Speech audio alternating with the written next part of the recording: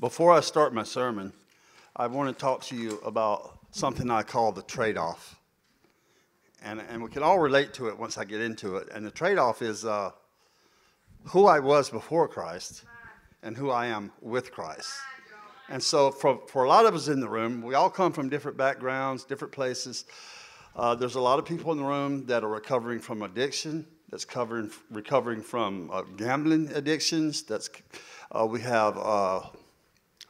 have food issues in the room. We have people that have walked with Christ most of their life and don't come from addictions in those backgrounds. But Jesus and the Father has given us the biggest gift that we could offer, and that's sending Jesus to the cross and giving us forgiveness so we can be forgiven of our sins. So no matter if you come from addiction or if you come from dysfunction, if you come from abuse, or if you've been a Christian most of your life, growing up into a Christian home and being a Christian, you still need Jesus' forgiveness. You still need what he done on the cross for you. So I think about that often because where I come from, most of you know that it was dysfunction, it was addiction, it was abuse, it was all the darkness. And without Jesus, I have no business being up here with the mic in my hand. But with Jesus, I have the right to be called a pastor, a son of God, and be up here to spread the word. Amen? That's good news. All right, so we're just going to dive right into this, okay? We're going to look at Matthew 5:42. I'm going to try not to be a slave to my notes. Someone told me that, so I can't see that back there, so I'm going to turn around. Sorry. Give to him who asks of you, and do not turn away from him who wants to borrow from you. And so, if we think about that, the first thing that comes to most people's mind is it's money. Yeah. Give to any man who asks. Well, here they go. They're going to take another offering. They want my money. And so, if you look at the homeless that hold signs that says hungry, I would say there's a bigger picture to this scripture than what it says to give to any man that asks. That if you looked deeper into it, like the homeless person holding the sign, he's not just hungry, he's starving. And there's some hungry people in this room tonight. So we're gonna go on to another scripture. We're gonna come back to this. So let's look at Galatians 5:22. But the fruit of the Spirit is love, joy, peace, patience, kindness, goodness, faithfulness. And so, gentleness, self-control, against such things there is no law. So I would tell you that the homeless person that says he's hungry, he's starving for spiritual gifts. He's starving for someone to come along and give him some kindness. He really needs some goodness in his life. He needs some gentleness and some peace in his life. And I would tell you here tonight, that's what you need in your life as well. No matter if you come from the addiction side of this or if you've been in the church all your life. And so we really think sometimes when we say, give to any man that asks, well, that's impossible. That's impossible. You give to everybody that asks. Well, when you go to the Galatians and you realize it's not about money, it's about a bigger picture, it's about a bigger thing, that how much kindness can you give? How much self-control can you give to yourself? How much gentleness and peace can you give? So it says, freely you have received, freely give. So we come to church and you should be getting filled up. You should be getting filled up with these things, the fruits of the Spirit, as well as other things. And then when you get full, if you're not going out and giving it away, what good is it if you're just full all the time, but if you're not giving it away? You're keeping it for yourself. And the words of God, the fruits of the Spirit, the gospel, is not for you to keep for yourself. It's to give away. It's to freely give and to freely give away. Giving and taking. So if we go back to give to any man who asks, when we're receiving from God out of Galatians the fruits of the Spirit, he lavishes on us as much as we can handle. He lavishes it on us as much as we can take. And then we are called to go out and give it. There's some people in this room need some kindness, gentleness, some peace. I need those in my life. And so we're going to look at another scripture. Let's look at Matthew 7, 13 and 14. Enter through the narrow gate, for the gate is wide, and the way is broad that leads to destruction. And there are many who enter through it. Okay, so the wide road and the narrow road. How will you know what road you're on? How will you know if you're on the narrow road or the wide road? Well, the proof is if you're going this way, and this is the narrow road, you're going to have kindness, goodness, peace, love, forgiveness, self-control. You're going to have all these things in your life. But if you're going this way, and this way is the wide road, you're going to have addiction. You're going to have self-hatred, hatred towards others. You're going to have things in your life that aren't good. The walking in the darkness, the sneaking, the lying, all these things that you'll have. And you'll know by the fruit that you walk in, but others can see. Are you getting full of the Spirit? Are you getting full of the fruits of the Spirit and then going and giving them out? Because like Steve says in class so many times, and it's really simple. If you go this way, that's the narrow road. So you're going to have to do the things you have to do to be on the narrow road. If you go this way, it's the wide road. Now, Steve don't say it that way. I see him. If you go this way, you're going to end up over there. If you go this way, you're going to end up over there. Well, what is over there? Over there is the wide road. Over here is the narrow road. So what road are you going to travel on? And a lot of times in the church, we try to travel both roads at the same time. We try to travel both roads at the same time. So let's go down to Luke 9:35. Then a voice came out of the cloud. Now, if a voice comes out of the cloud, I have not heard that yet. And I don't know if you have either, but if a voice comes down out of the cloud, I'm going to be like, what is going on, right? Then a voice came out of the cloud saying, "This is my son, my chosen one. Listen to him." So are we listening to Jesus?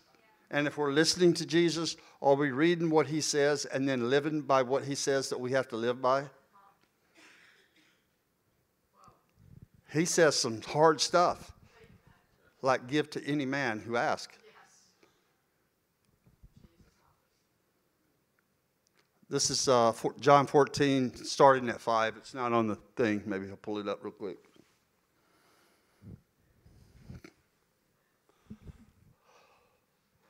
John 14, verse 5. Thomas said to him, "Lord, we do not know where you are going. How do we know the way?" Jesus said to him, "I am the way and the truth and the life. No one comes to the Father but through me." That's good there. So Jesus is the way. He is the truth, and he is the life. So if you're looking for life, and if you're looking for the way, if you're confused and don't know the way, it's Jesus. Jesus is the way. And once you accept Jesus into your heart and you begin to start serving him and going further up and further in, the upward call of God in Jesus Christ, thank you, Steve, then you'll find out that you can do these things that was impossible for you to do before. Impossible for you to do before. Let's look at Luke 9:23. I got a lot of scriptures tonight.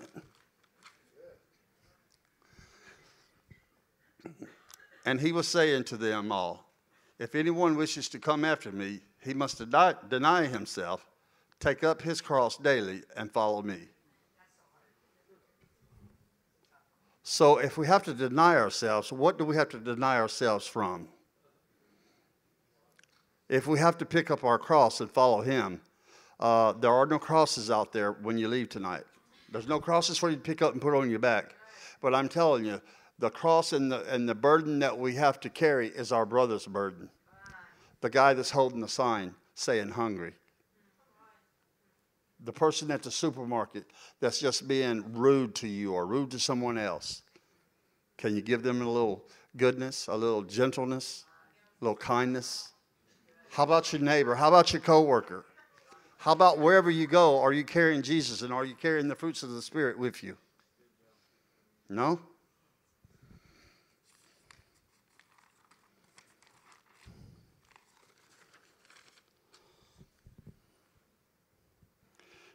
Very truly I tell you, this is John 14:12. Very truly I tell you, whoever believes in me will do the works I have been doing, and they will do even greater things than these, because I am going to the Father. And so he's calling us to do the works that he has called us to do, the works that he has done. And sometimes we're just like, I'm too tired to do this. I don't want to do this. It's too embarrassing to do this, to get out of my comfort zone and go and talk to someone that's really having a rough time, that's really down on their luck, that's really just lost. And they need what we have. The world needs what we have. And a lot of times we're trying to keep it to ourselves instead of trying to give it away. Because we're full. We're full. We're pregnant with the word, if you will. Let's go and give it away. Let's go and serve others. Let's go and lay down our life for others. Let's go and do to others that was done for us. Going back to who I was, a lot of you in here know my testimony, know who I was. I was no one to be trusted. I was no one to be followed. I was no one to give a microphone and let me speak to a crowd. Steve says right. He agrees with. And I'm telling you, that's the truth. I was a liar. I was a thief. I was broken.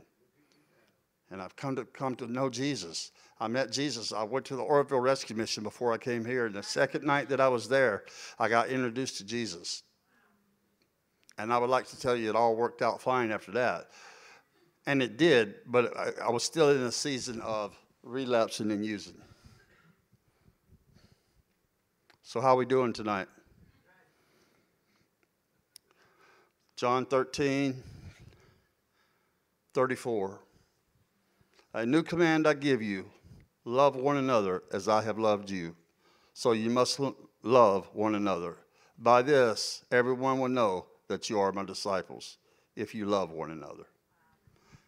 And the Father has sent his Son, Jesus, God in the flesh, Jesus to earth, and went through so much. He showed the perfect love of the Father. He showed that he loved us so much that he sent his Son to die for you and for me. That was the standard that he set. He sent his Son. I have a son. I don't know if I could send him to a cross. And so we are called to love as he has loved us. And the standard is his Son was beaten, bruised, hair pulled out, spat on, crucified.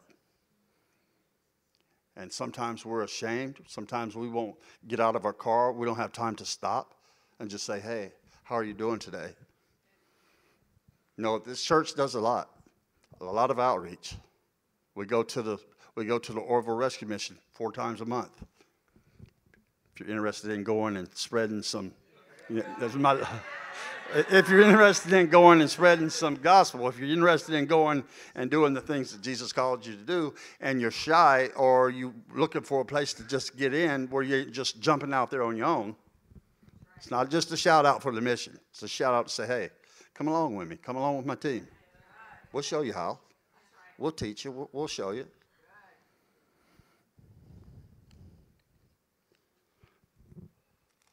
Back to the trade-off. The trade-off is so good. I can't understand why. If you can explain to someone what you have, the life that you have, the dysfunction, the addiction. I know I keep talking about this, but this is what it is. The dysfunction, the darkness, the hatred, self-hate, hating everyone else. And you get to trade that off for a life that's, you have purpose in life. Wow. You have fullness in life. You have a way to show others how to get out of their darkness how to walk out of their stuff, that he uses me. He chose me. He called me. Has he called you? Has he chosen you? I would say yes, that he's calling all of us. There's a calling on all of our life, but will we step into that, what he has for us?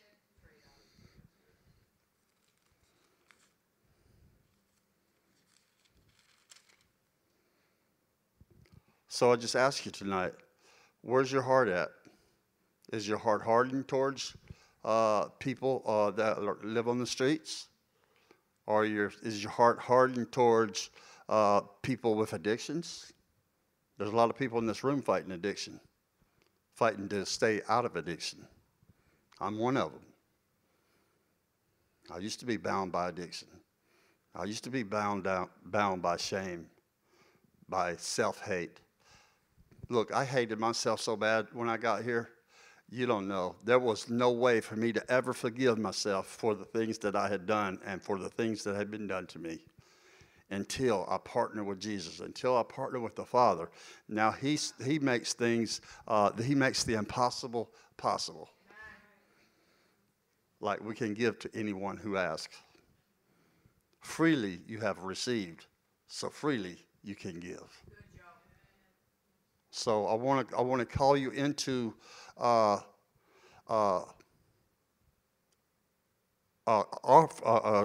altar call tonight where you can get your heart right.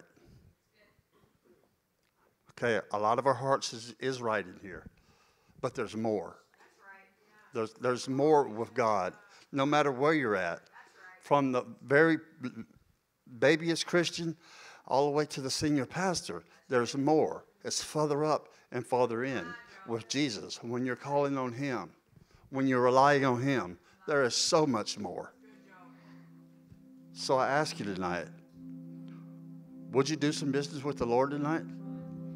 Would you be willing to step forward, 1 step, 2 steps, maybe come to the altar, bow a knee, open your heart, ask him, would he give you, would he fill you up with the things that I'm talking about, the fruits of the Spirit? There's always more. So the peace that I had 5 months ago, 6 months ago, it's not the peace that I have today. It's grown, it grows, it's more. It's further up and farther in. At the upper call of Jesus Christ, we just keep going, we just keep going, we just keep going. Because see, we're in a race. We're in a race here.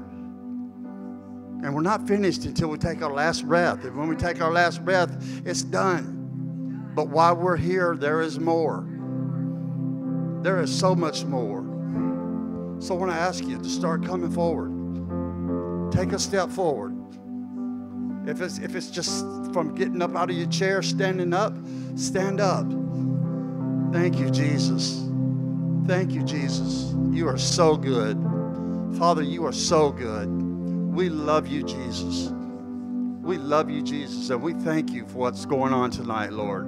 That the hearts are opening, that the minds are being set free, addictions being broke off in the name of Jesus. You are so good, Jesus. We love you so much. Yeah, thank you, Jesus. Thank you, Jesus. Father, I ask you to just fill everyone up right now, that they would receive the fruits of the Spirit out of Galatians 5:22, that they would be full to the brim, and then they will feel free to go and give it away, and then come back again and get filled up again, and to give away again. Thank you, Jesus. We love you, Lord. Love you, Lord. I thank you for what is happening here tonight, but we ask for more. You said there's more, so we ask for more. You said what we ask for, we will receive, and we're asking for you, Lord. You said ask, seek, and knock. We're asking tonight. We're asking for you. We're seeking for you tonight, Lord. We're knocking on your door, the door of the Holy Spirit, the door of the fruits of the Spirit, the door of love. Some of you in here need to be set free from self-hate. Some of you here need to be set free from people that have harmed you, that have done wrong to you, that have done things to you that was not right. And I just ask tonight in the name of Jesus that you would set them free, that you would ask for freedom, that you would ask for Him, and then freely receive what He has for you. I love you, Jesus. I love you, Jesus.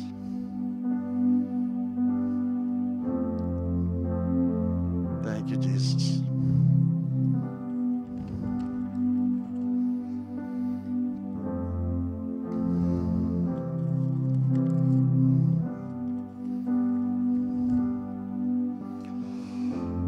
Thank you, Jesus. Since you have taken off your old self with its practices and have put on the new self, which is being renewed in the knowledge of the image of Christ. The old is gone and the new has come. If you have accepted the deal that was set before you from the Father, from His Son to the cross. Just pray freedom over everyone here. I pray peace over everyone. Joy, uncontrollable joy. There's nothing wrong with having joy. There's lots of storms in here tonight. I'm in a storm myself in my own life, but I still have joy. I still have self-control. I still have love. Hey, I still have peace. And my daughter is one of them that's out on the streets holding a sign.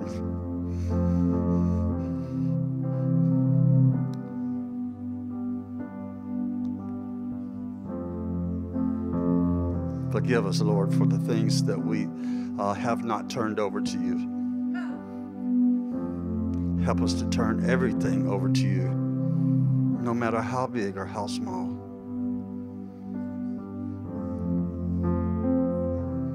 Amen.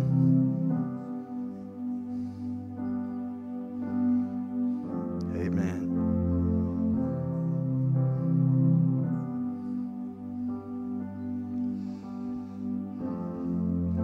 Thank you for letting me speak tonight. It was an honor.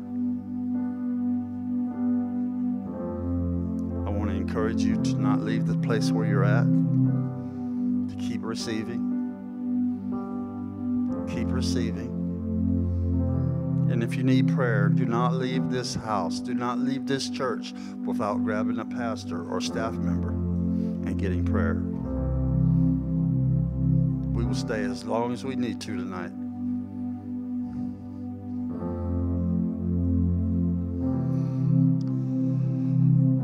Thanks for watching the Father's House Orville YouTube channel, but don't stop there. We'd love you to subscribe to our channel so that you never miss a live service or a video. Help us spread the message of Jesus by sharing this video with your friends. You can also support the Father's House financially by clicking the Give button. Thanks again for watching today, and we hope to see you again soon.